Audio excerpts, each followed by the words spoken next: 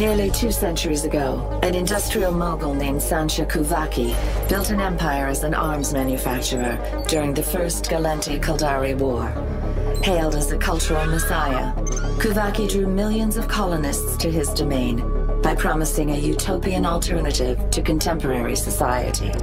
However, Sansha was also secretly using his vast resources to fund cybernetic experimentation on humans, turning them into slaves loyal only to him. When the great empires learned of these practices, they joined forces to end his regime. Through their combined efforts, Sansha and his minions were hunted down and driven off. Those few sympathizers who survived settled in the Stain region, far from Empire borders. But years later, groups of Sansha began short, well-organized incursions into secure space. Using advanced technology, they were repeatedly able to sneak past defenses and make surface landings on sovereign worlds, abducting millions. These unfortunate souls were doomed to become part of Sansha's twisted hive mind forever.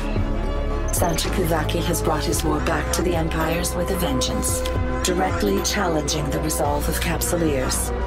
While none can say with certainty what his agenda might be, he seems determined to re-establish his so-called Promised Land for good.